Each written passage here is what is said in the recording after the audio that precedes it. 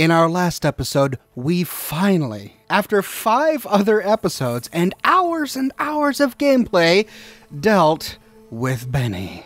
And since we're siding with Mr. House, we activated his vast Securitron army in the bunker of a weather monitoring station behind the walls of Caesar's camp atop Fortification Hill. We have now made Mr. House arguably one of the most powerful entities in all of the Mojave. We now have but to return to the Lucky 38 and ask Mr. House what happens next. The foundation is laid. My Securitrons on the strip are upgraded, and those at the fort ready for action. Now it's just a matter of adjusting the attitudes of some lesser groups while we wait for Caesar's Legion to attack Hoover Dam. The next step is to add the Boomers' considerable firepower to my growing arsenal, or at the very least, ensure their neutrality. The Boomers, eh? I'd like to ask some questions. I'd rather you just dealt with the Boomers, but all right. So let's say your scheme is successful and your robotic army allows you to keep control of Vegas. What happens then? New Vegas is more than a city. It's the remedy to mankind's derailment. The city's economy is a blast furnace in which can be forged the steel of a new rail line running straight to a new horizon. What is the NCR? A society of people desperate to experience comfort, ease, luxury. A society of customers. With all that money pouring in, give me 20 years and I'll reignite the high technology development sectors. 50 years and I'll have people in orbit. 100 years, and my colony ships will be heading for the stars to search for planets unpolluted by the wrath and folly of a bygone generation. Space exploration within 100 years? I think Mr. House is the only faction leader promising that. But in the meantime, you'd rule Vegas as what, some kind of dictator? I prefer the term autocrat. I would rule as a chief executive. I would not answer to a board of directors or any other entity. Nothing to impede progress. If you want to see the fate of democracies, look out the windows. But what's to keep you from abusing your power? My judgment. I have no interest in abusing others, just as I have no interest in legislating or otherwise dictating what people do in their private time.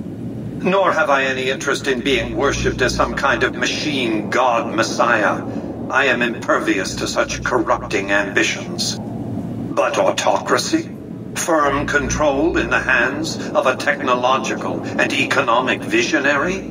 Yes, that Vegas shall have. Okay, guess we'll just have to take his word for it. All right, House, tell me about the Boomers. They occupied Nellis Air Force Base a little over 50 years ago. One of my Securitrons got some video of their arrival and then exploded. Odds are they were vault dwellers. That's everything I know about them, really. All right, then let's get back to business. What do you want me to do with them again? As I was saying, I need you to enlist or neutralize the Boomers at Nellis Air Force Base. Enlist or neutralize, all right. Don't worry, House. I'll make sure they support the right side. Use extreme caution when approaching the base. Their firepower is considerable. Recently, one of my roaming Securitrons observed a man near the base studying the pattern of its artillery fire. Maybe he's learned something. We discover Nellis Air Force Base by walking to the extreme northeastern corner of the map. We find a road out of Vegas that takes us right there. And along the way, we stumble upon the man that Mr. House was talking about. His name is George. And we learn by talking with him that he's discovered a few ways to approach the Boomers from safety. This region is so dangerous because the Boomers shoot first and ask questions later. They sit behind a gate at the Nellis Air Force Base using large howitzers to bomb the road and small town just outside the base, making it nearly impossible to approach without dying unless we use George's advice. Now, I covered the Boomers in depth and completed all of their side quests in my dedicated video, which you can watch here. In that video, we helped the boomers retrieve a bomber from the bottom of Lake Mead. Their ultimate goal is to restore the bomber into working condition so that the pilots whom they're currently training will be able to fly it to protect the boomers. We have 2 ways to complete this step for Mr. House. The leader of this faction is a woman named Pearl. We find her in her barracks, and it's here where she gives us all of her quests. But one of the options House gave us was to simply neutralize the boomers so that no other faction can advantage from their firepower. So option number 1 is assassination. You're gonna make this easy. Killing Pearl is just the first half of this mission. To complete it, we must venture into the main hangar here at Nellis Air Force Base and assassinate Loyal. Loyal is one of the other octogenarian leaders of the Boomers faction, whose mechanical repair and engineering abilities allow the Boomers to repair the bomber in the first place. Assassinating him ensures that the Boomers never take to the skies.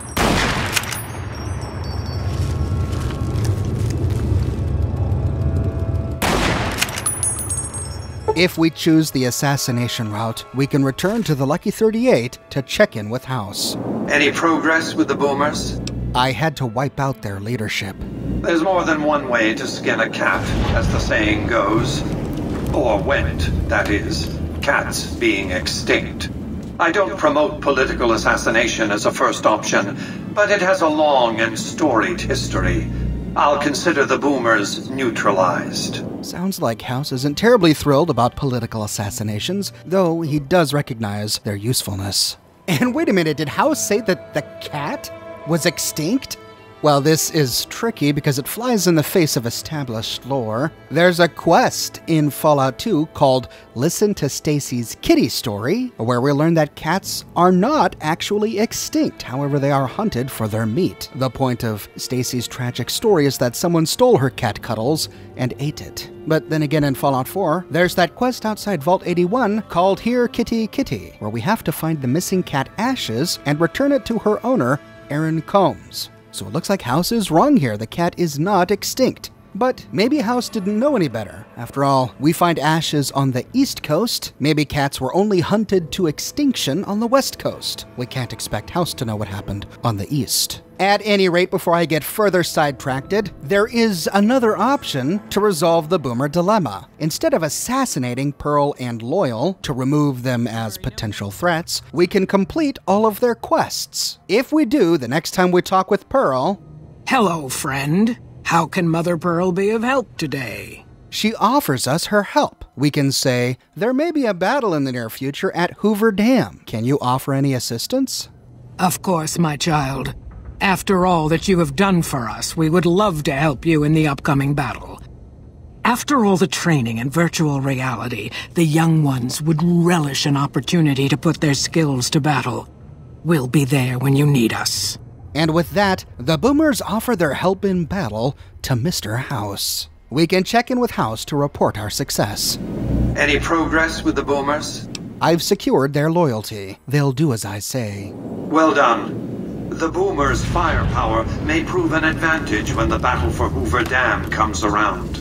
Your next assignment won't take you far. It concerns the Omertas and their den of vice, Gomorrah. As the decisive encounter between the bull and the bear looms close, my concerns about the Omertas have grown. I've never expected loyalty, mind you. A reliably underhanded tribe is just as constant to deal with as one that always runs true. But that's just it. Lately, the Omerta's cooperative silence has been deafening. Not a single complaint. They're up to something. The Omertas? Well, wait a minute. Let me ask you a few questions about that first. I suppose the Omertas can wait a few minutes.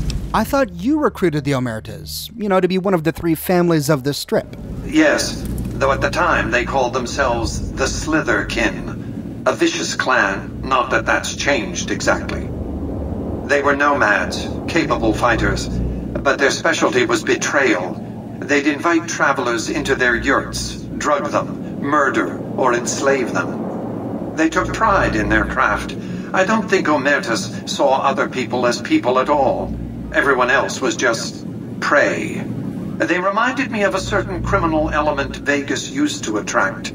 I told them some stories, gave them some clothes, and they ran with it. So wait a minute, you sought out a tribe of nomads infamous for their betrayal?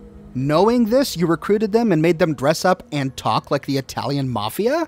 Doesn't exactly sound very smart to me, House. But since we're in this situation, don't worry. I'll check into the Omertas. The Omertas are fanatically loyal to each other. Still, among any group, one can find the occasional degenerate. Gamora's receptionist happens to be one. For years, she passed on whispers of what was taking place at the casino in exchange for payment. A few months ago, she clammed up.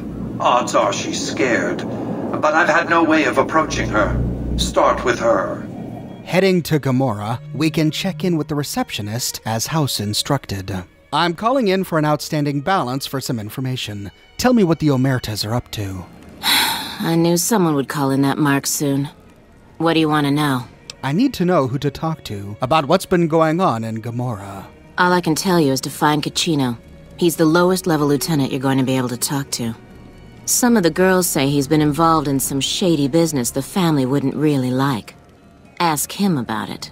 Now, I covered the drama that went on here at Gamora in a 3-part series I published recently, which you can watch here. You should watch that series first before watching this video any further, because we need to go over a few spoilers about that story. We can resolve the Gamora dilemma in one of 3 ways, each of which garners a different response from Mr. House. If we choose to side with the Gamora bosses, we learn about their ultimate goal to poison the civilians of the Strip with chlorine gas, all as part of a dramatic distraction, which will ultimately end with Caesar appointing the Omertas as new overlords of the Strip. If we uncover the details of this plot, and if we work with the Omertas to help them get chlorine and a weapons stash, we can then check in with Mr. House to tell him all about it. What do you have to report about the Omertas? When the Legion assaults Hoover Dam, the Omertas are going to massacre everyone on the Strip. And how do you know this? We can respond one of 2 ways. We can say, well, I kinda helped them perfect their plan. I see. So where does that put us? At this point, we can either betray House and try to kill him, or we can say, House, there was nothing I could do. Trying to stop them would just be a suicide mission. Can't put the genie back in the bottle, is that it? Maybe you should have thought of that before you conspired to destroy my property. That said, I'd know nothing of the Omerta's plot if you'd kept it secret.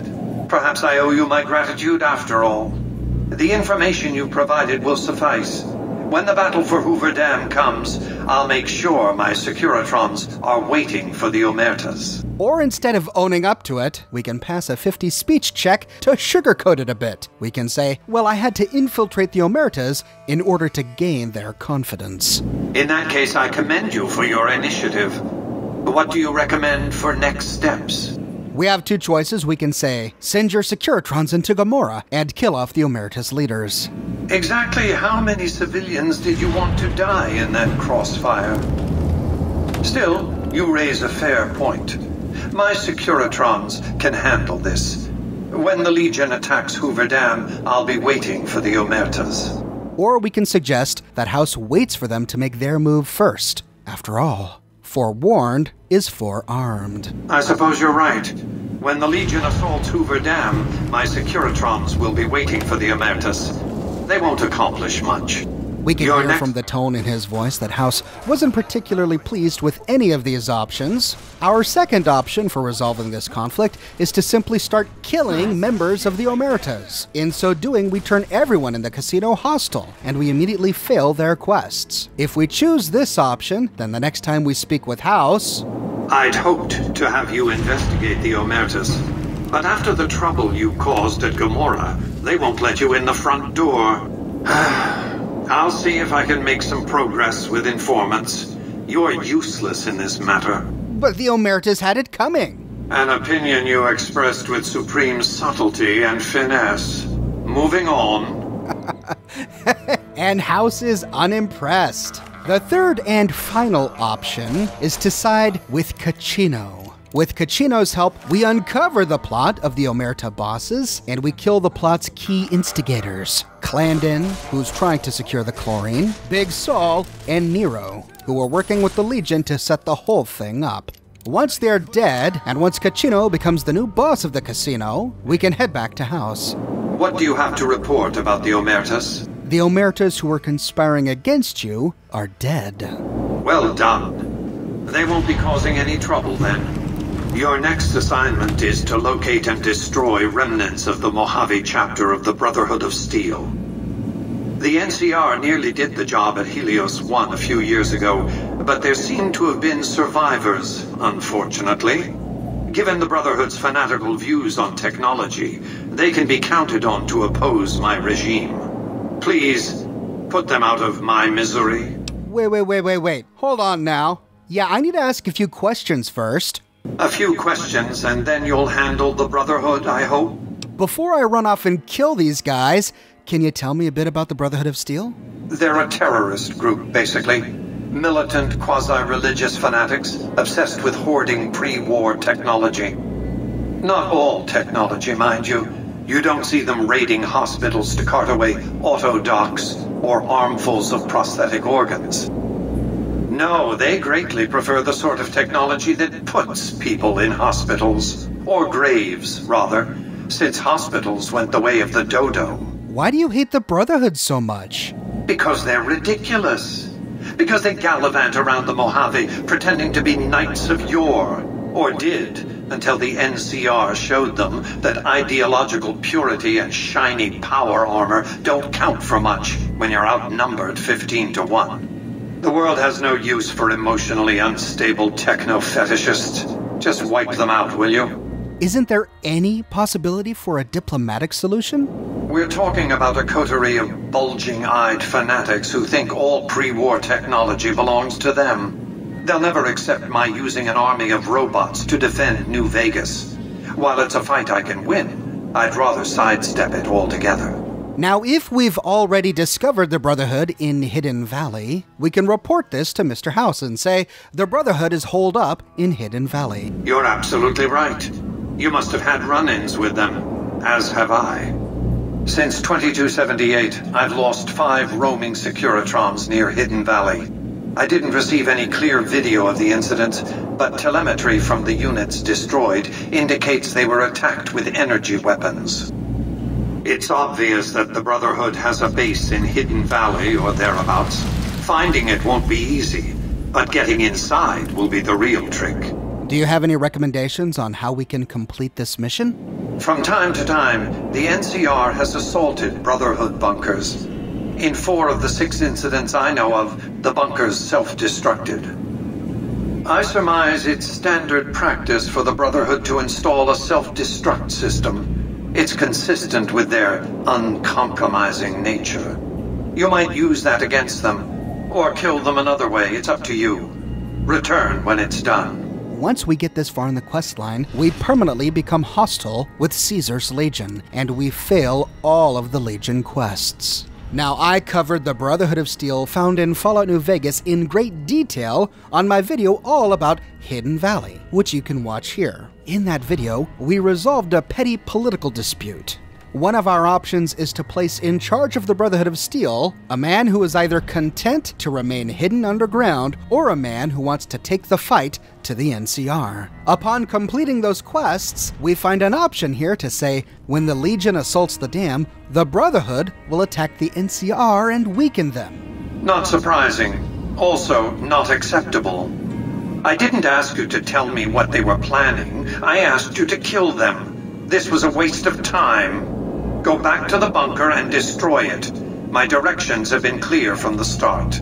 So no matter what we do, our only options to continue working with House is to completely destroy the Brotherhood. At this point, we also fail many of the endgame NCR quests, further locking us in to the House ending. This whole Brotherhood situation is even more tragic if we have Veronica as a companion and if we've completed all of her quests. Upon doing so, we fully understand all of the failings of the Mojave chapter of the Brotherhood of Steel. They don't necessarily come across as sympathetic characters, but they do come across as people with their own beliefs, who have built a community and have their own families whom they love. And House wants us to come here and destroy them all. While heading to Hidden Valley, we find the correct bunker, the one with a stump growing on top of it, which leads to their hidden base. We have two options to destroy the Brotherhood of Steel. The first is the straightforward one, and that's to simply attack them. We do find something here that can help us out. If immediately upon entering we turn left into the security office, we find a terminal behind Paladin Ramos, locked with a hard lock. This is called the Turret Control Terminal. If we hack it, we find an option to set allowed targets. This menu controls whom the guard turrets in the bunker are allowed to attack. Now, all Brotherhood personnel have been registered as non-combatants, so the turrets will ignore them. But we have an option to remove this non-combatant flag from all Brotherhood personnel. If we choose this option, we essentially program the turrets to consider all Brotherhood of Steel members as enemies. We can then start the killing.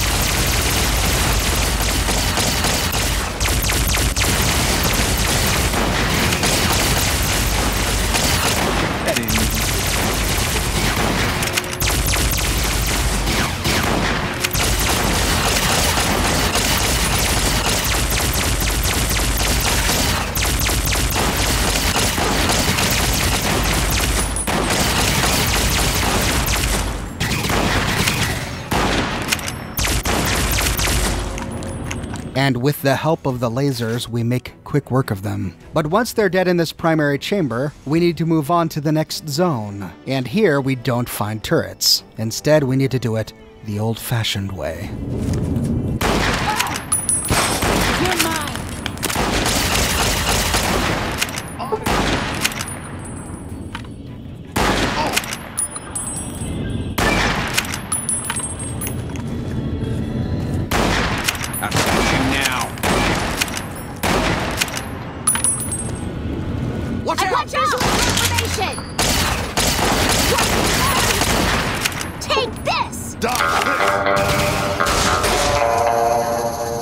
Filthy low-life scum! Can't stand up to this, can you? You bastard! You'll pay for that! You're mine! You'll pay for that!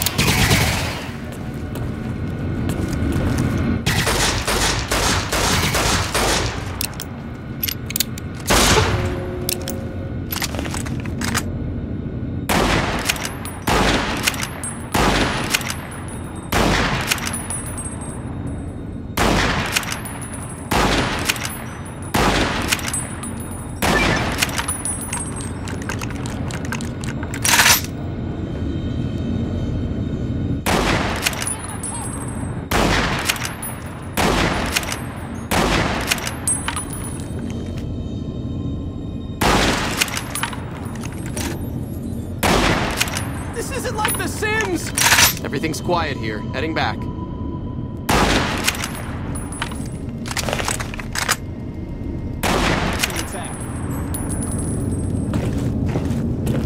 This will be over quickly.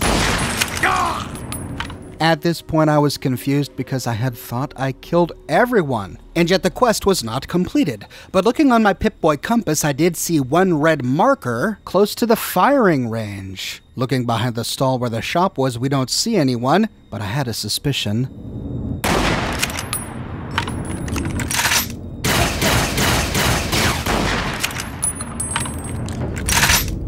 Sure enough, we found the shopkeeper hiding behind some crates. Once she's dead, we complete this portion of the quest. But let's say ammunition is rare. We don't mind murder, we just don't want to waste our lead. The other option is to head to level 2 of the bunker and then immediately turn left. We have to pass all the way to the VR sim room. Here we find a terminal called the Self-Destruct Authorization Terminal. By order of Elder McNamara, engaging the bunker's self-destruct sequence requires the assent of the head scribe, the head paladin, and the elder of the chapter.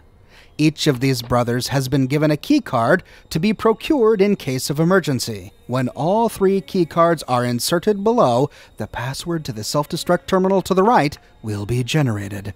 Please report a lost or stolen key card immediately. If we try to generate the self-destruct password before gaining these key cards, we get an error message. Please insert all 3 key cards below. To find the first key card, we simply pickpocket it from Head Scribe Taggart here in the VR sim room. Next, we head to Elder McNamara's office. This one is easy. We often find him sitting in his chair, and we can sneak behind him. And the final key card is held by Paladin Hardin. His quarters are in a chamber right next to Elder McNamara's office. We often find him hanging out in his own room. We can sneak behind him while he's sitting to pickpocket the final keycard. With all 3 keycards in hand, we can return to the VR sim room, wait for Apprentice Watkins to move away, and then use them to generate a password from the self-destruct authorization terminal. If we're successful, we get a note added.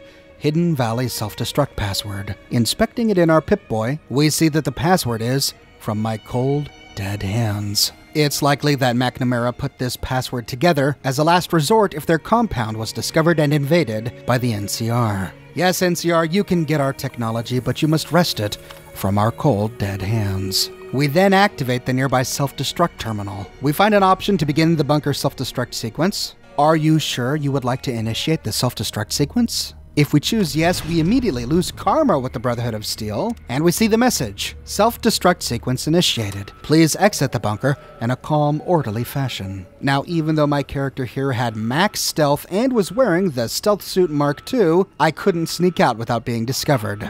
So we run through the hallways, dodging laser fire, climb the stairs, and race towards the exit.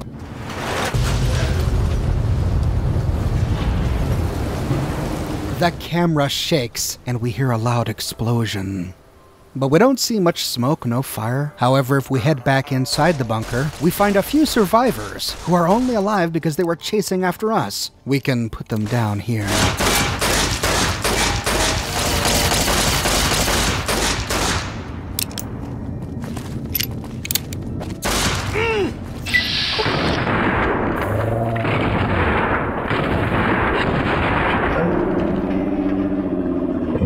Guys dealt with.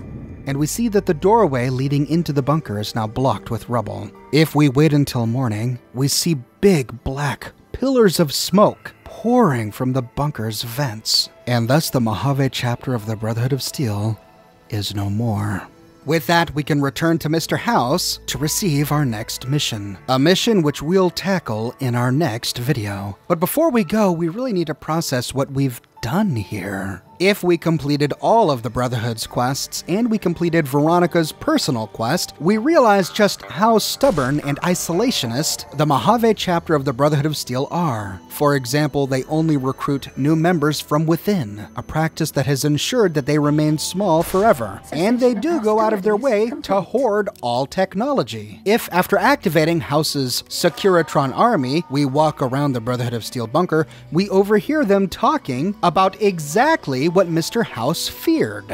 NCR military transmissions say the robots on the strip have been upgraded. Wish we had eyes on intel. Our instruments show some impressive power fluctuations coming from across the river. What's going on over there? The reports say Mr. House's robots are now using tech we've never heard of. We need to send a team up there soon. Does this mean that House is right? That if left alive, the Brotherhood of Steel, as outnumbered as they would be, would really try to make war upon the strip just because House has Securitrons? I think the evidence may point towards this direction, and this is even with Elder McNamara installed as Elder. Elder McNamara is the less radical of the two Mojave Chapter Brotherhood of Steel Elder choices in the game. During the Brotherhood quests, we have an option to choose which person becomes Elder, and even after choosing Elder McNamara, we still overhear them talking about doing something to stop Mr. House and his Securitrons, so I guess that means House was right. But it just feels like murder to destroy all of these people. In my game, since I left Veronica at the Lucky 38, she remained friendly, even after I destroyed her family. If you missed her story, I did a video dedicated to her, which you can watch here. We'll discover how she reacts to the death of her family when we go over all of the unique endings we get by siding with Mr. House. It's likely that we'll lose her as a companion after destroying the Brotherhood for Mr. House, unless our reputation was high enough with the Brotherhood before we did so. There are only two ways to do this. The first is to complete the unmarked quest Pistol Packing, where we discover the missing laser rifle, the quest Still in the Dark by favoring Elder McNamara, and the quest Eyesight for the Blind. This gives us enough positive reputation with the Brotherhood to counteract the negative reputation we get by destroying the bunker. It also helps to end the Lonesome Road DLC by not destroying the Lung 15 and the dry wells. This also gives us enough Brotherhood of Steel reputation to prevent Veronica from leaving our party. The other option is to make sure Veronica is at the Lucky 38 before we attack the bunker, and to make sure that we never get discovered while killing the Brotherhood. We have to kill every single Brotherhood member from stealth. A tricky thing to do, but either of those two ways allows us to keep Veronica as a companion and to destroy the Brotherhood for Mr. House. What are your thoughts so far? Did you have it in you to destroy the Brotherhood for Mr. House during your gameplay? Do you think that House is right? And that, ultimately, it's impossible to negotiate with the Brotherhood of Steel? That they really are terrorists, as he describes them, who really would have tried to wage war upon him, to try and get their hands on his Securitrons? Let me know your thoughts in the comments section below. I publish many videos every single week here on my channel, and if you want to make sure that you don't miss the next episode in this series, be sure to subscribe and to click that bell notification button. I've got new emojis for sponsors here on my YouTube channel. If you become a YouTube sponsor, you gain access to a bunch of new Oxhorn emojis that you can use during any of my live chats. For example, during my live show, Scotch and Smoke Rings. I have a bunch of great emojis available already, and as I get more sponsors, I get the option to unlock more. To learn more, you can click the blue sponsorship button to consider becoming a sponsor. I have a brand new shirt in the shop, Protect the People at a Minute's Notice. This shirt has another version with the text, "Civilization will rise again." The heroic man looks over a valley just as lightning strikes and 3 artillery flares sail through the sky. The shirts come in a wide array of colors and in a variety of sizes, both for men and women. And you can find this design on not just shirts, but also a wide range of products. If interested, you can find a link to my shop in the description below, or you can click here. If you like what I do and you want to support me in a more personal way, consider becoming either a YouTube sponsor or a patron on Patreon. But more than anything, I'm just so glad you're here watching this video with me today. Thank you so much for watching, and I'll see you soon with a brand new episode.